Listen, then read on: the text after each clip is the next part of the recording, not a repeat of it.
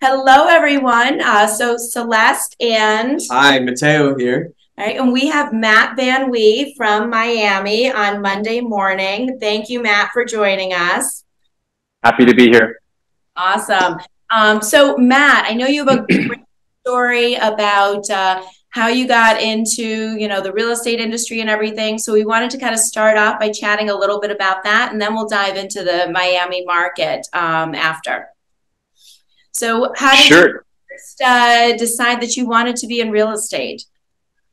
Yeah, great question. So it's an interesting story because I really didn't decide at the time. So, my story is that my dad was a real estate developer starting in the 1970s, building a company through the 80s and the 90s. So I kind of grew up in a real estate family, if you will. And so when I got to college and had to pick a career at that time, I kept thinking I want to do something different, right? I don't want to just do what my dad did. I want to be different and blaze my own trail. So I had this dream of going to law school, but I wasn't sure 100%. And so I decided to focus on just finishing school and then making a decision. So I did. And then my dad ultimately talked me into going to real estate school, getting licensed, getting into the business, basically against my will at the time. But I followed his advice. I gave it a try. I started way back in 2003 in timeshare, which was not what I loved, but it was a great training experience in sales, to get into real estate. I ultimately transitioned over to general brokerage. At the time, I was with the Century 21 office, excuse me, and I had no clue what I was doing. I had the benefit, thank goodness, of my dad with a lot of years in the industry, who was able to help me with training and presentation techniques. And I'll never forget that my first few months I didn't sell anything. I was like really down and depressed about it. And he said, "Okay, I'm the customer, walk me through your routine." And what he saw was I was showing tons and tons of properties, and I was kind of getting people confused by showing too much, and I wasn't really asking them for the order. I wasn't asking them to purchase, to make that decision. And so what he told me was, show the property, okay, show your top three, no more than five. Then when you finish with the client, you ask the client which property that client wants to take. And so when I started doing that, I started actually making my first few sales, and then rose to the ranks of top producer status for the small office at the time. And I worked full time from 2003 all the way until 2009, when we had a market shift, obviously, at that time. And then I decided to become a lawyer and scratch that itch, so I didn't have regrets later. I became a real estate lawyer. I learned a lot. It was a great experience. I was able to do a lot of real estate closings, residential and commercial, for buyers and sellers and banks and developers, as well as some real estate litigation. And then I decided to come to Miami because the University of Miami had a master's in real estate program, and I got accepted, and I jumped into that head first because I love real estate. And then I fell in love with the city, ultimately decided to make the move down to Miami full time. And then when I got here, I said, you know what? I became this real estate lawyer, but my passion is real estate sales, real estate brokerage. I can't deny that. I've always wanted to have my own operation in South Florida. I'm finally here. I have the ability to transition back and really do it. Yeah. I woke up one day and I made that decision. And, so my story is, I started in sales. I transitioned to real estate legal work, then transitioned back to being an agent. That's where I am now. And, and I love it. So that's my story. And I think you were from South Carolina originally, right? Yeah, originally, correct. From coastal South Carolina, near the Charleston area, correct. I remember that because I was born in South Carolina. And apparently I had a very thick accent for the first few years of my life. Where did that go? When I wouldn't know it now. Do I sound like a New Yorker at this point? You do. I just noticed though that I'm the fastest talker of the three of us, so now I understand why. Yeah. Sometimes. So you're right. We both have some Southern roots, and Mateo's Philly through and through. So. Well, like I say, I am Southern. I'm as Southern as you can get. Southern Italian, though. So that qualifies for something. But yeah, that counts. I remember that when we were first chatting, I was like, oh, he's all right. We both have South Carolina roots. So now what type of real estate do you like really specialize in at this point? I know you do some retail, but then you do some other kind of what's to me seems like way more complicated. I think you mentioned like hotels and stuff at one point. Mm-hmm. Yeah, so my answer to that is I do what the client needs, and I am by no means a commercial specialist. I have gotten involved in some of those deals from time to time when the clients need that, in particular hotels and office space. The lion's share of what I do on a day-to-day basis would be in the luxury residential market, including both condos and apartments as well as single family, and that would range from the resale product to the new construction product. And most of it's going to be things here in the Brickell area, for example, in Miami, which is our financial district. Other things on Miami Beach and other parts of Miami. And then from time to time, I'll have clients who have a need outside of Miami, but still in the South Florida area, particularly places like Boca Raton, Fort Lauderdale, Hollywood Beach, areas like that. But the bulk of it would be residential, condo and single family, resale and new construction. Yeah, awesome. Miami, is it still is the market still crazy, or is it kind of calmed down a little bit with interest rates and stuff, or what are you guys seeing? Yeah, great question that everybody's asking, and I think a lot of people have different opinions. I can tell you what I'm seeing, from my position. I think there's no question the market here it's still a good market. It's still very active, still very competitive.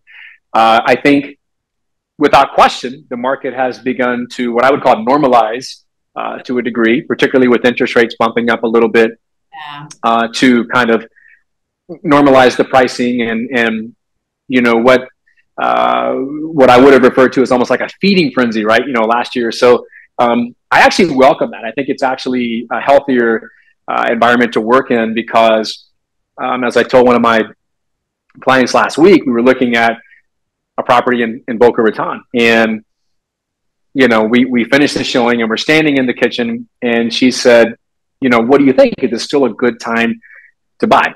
And I said, it is. And I'll tell you why. I said, because if we were standing here this time last year, there would be like 5 other couples in here, looking at the same house. Yeah. We would be racing to get the paperwork in, within the next 5 minutes, hoping we had a shot, right? If we were 50K over asking. So I think it's a more normal market, at least here. It is still a good and very competitive market. I mean, I'll be honest, I'm still seeing multiple deals on the table for properties that are priced correctly. With the interest rates, that part of your question, I think I'll say 2 things on that. One, rates go up and they go down, and ultimately people adjust and they just get used to wherever rates are. Much like a year and a half ago, people got spoiled with 3% rates. They got used to that. So I think as we move further along and we get into next year, people get comfortable and they get used to rates being a little higher, and for the first time in a long time, we're seeing rate buy downs, which I think is a powerful tool, whole nother topic. But I think that's a tool we're going to see used more frequently, especially going into 2023. We'll see some more seller concessions like that to help move the ball along. I agree. We're seeing the same conversations happening here. We were just talking to a lender about it the other day, in terms of buy downs. And I think it was actually Donald who said, you marry the house, but you date the rate. Was There it you Donald? go. Yep, or am that's I Donald. okay. Yeah. So, and I love that. And I've used it a number of times at this point. So Yeah. like, you know, when rates drop in the future, potentially you can always refinance at that point. But first house I bought was at 6%. And I remember thinking that was good. That's dating me a little bit, but I guess, but I thought that was good back then. So I mean the 3% and stuff, like there's no way that could last forever. Yeah, so, and that's not where we are right now. Yeah. You know, if you want the property, whether you know in Miami or in New York, this is where we are right now. Yeah, and I think Matt, you know, adjusting, like I think you're absolutely spot on. You just have to get a little more creative at the end of the day about how to structure things. So, so now let me ask you, what is probably the best part of your job, and what would you say is the worst part of your job as a real estate agent? And no lying. Yeah. Yeah, this is yeah, we'll give you an yeah, no. You know, that's a great question. Wow. Okay. I'm going to think on the spot. I'm going to say the best part, what I like the most would be connecting with people. I love to connect with people. And as you guys know, you do it too, especially in a market like New York. You know, we're multicultural. We have people coming from all over the world, you know, here, just like in New York. And so you have an opportunity to meet and build meaningful relationships with a lot of different people. And it's not always a client. You know, it could even be your closing attorney. It could be your lender. It could be, you know, a rental company who you refer people to. You meet so many people and you connect with them and build relationships, and just the things that you learn from people and where that takes you. You know, it fascinates me. And so I love to meet and network, and I love kind of being out on the front line, being out and about and going to events and, you know, and being with people in that respect. So that'll be my favorite part. The worst part, the most challenging part. Okay. I would say, you know, this is going to sound general, I guess, but I would say having to really do a good job of, as we all do, you know, keeping yourself up and not letting it bother you when maybe somebody doesn't respond timely or somebody just ghosts you, you know, in a transaction. Everybody deals with that from time to time. And, you know, like you learn. Yeah, right. Yeah. I mean, we're talking about dating the rate. Now we're talking about dating and people ghosting. Oh, it happens. But no, that's a good. Absolutely. Yeah. Sure. Yeah, no, I think we've all experienced that, and it's very frustrating. And you're like, but I thought I had this great connection with this client, and now they're just not responding. And it could just be, it's not necessarily personal. It could just be that they've been busy and they get distracted, or maybe your email went to spam. That happens too. But it's, but yeah, I very often, I'm going to go back to that dating comment about, you know, this industry. And the dynamics sometimes. I think it's a good one. So now our last question, and then we'll let you go and get running with your Monday. What is, and this is two-part, what is your favorite spot in Miami? And then what is your favorite spot in New York City when you're visiting us? Easy question to answer. So I will say that I'll start with New York, because obviously Miami is my spot, and when I'm in New York, I'm visiting, and I don't know it as well as you guys. But so I'm a big Tao guy. I love going to Tao for dinner and drinks. So whenever I'm there, I try to go to Tao and, you know, soak in the environment and you know, really do that when I'm in New York. Also, I found this little Turkish restaurant. I believe it's in Soho, and it's called the Antique Garage. Have you guys been there? No. Okay. I have not. Mateo is a little more of a socialite than me these days, but we'll have to check it out. Okay. Yeah, it's a great spot. It's in Soho. It's called Antique Garage. It's so funny because one of my clients is really good friends with this awesome Turkish restaurant owner / chef. And she just launched a place here. We had the grand opening over the weekend. So I took a client, and they know that restaurant too, but it's called Antique Garage, New York. So I would say New York, Tao, you know, it's more mainstream, but I love it. And I like to pop into Antique Garage and try the baklava because I love Turkish food. We got a list. Okay, we're gonna have to check that out. Thank you for that suggestion. Yeah. Yes.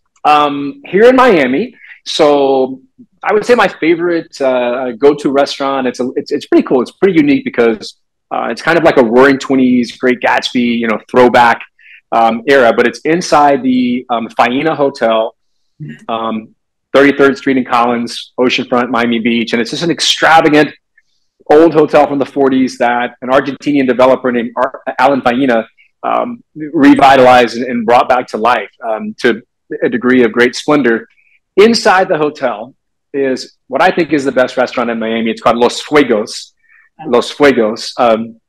It's an Argentinian. It's beef, it's fish, and they have live music. This guy's singing Sinatra, and it's just incredible service and atmosphere. So yeah, Los Fuegos is my go-to restaurant lounge spot in Miami. I've never been to Argentina before, but my husband's told me that it's some of the best food It's he's ever amazing. had. It's Yeah, got you wine. seconded that too. Oh, it's got wine. Now I'm there. Yep. But I was going to use an excuse to get to Miami. Just as certain as I know who to refer to Miami, I know where to go to eat in Miami, Matt. Thank you. That's right. And Andrew, yes, we're going to have to check that out too. Love turkey. And you were in my home. That is my buzzer going off now. Somebody must be here. So I'm going to close this out and just say thank you, Matt, again for joining us. We have a go-to in Miami. Absolutely. Whomever we have that opportunity, and we hope you come visit us in New York again sometime soon. Yep. And if Mateo disappears, I'm going to know where he went now. It's going to happen. Hey guys. Thanks, Matt. Always. All right. I hope to see you soon. Okay. Bye.